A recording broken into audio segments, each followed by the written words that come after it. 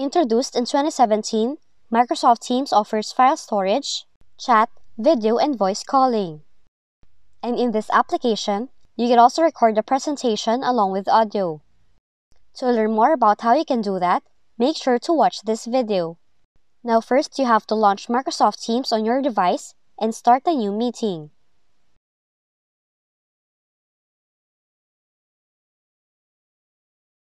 Then, click More Actions from the meeting control bar and click on Start Recording. Make sure to unmute yourself and you can start your presentation. And you can share your presentation by clicking the Share option from the meeting control bar. But when you're done doing the presentation, click the option More Actions again, and then click Stop Recording.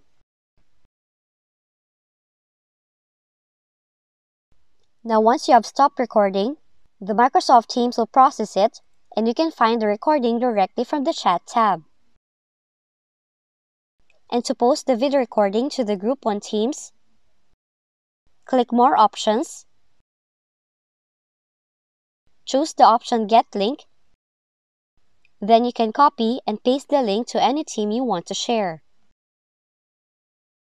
Now that's how you can record a shareable non-live Teams presentation. If you found this video helpful, kindly like and subscribe. You may also click and turn on the notification bell so you can be notified from whenever we release new videos.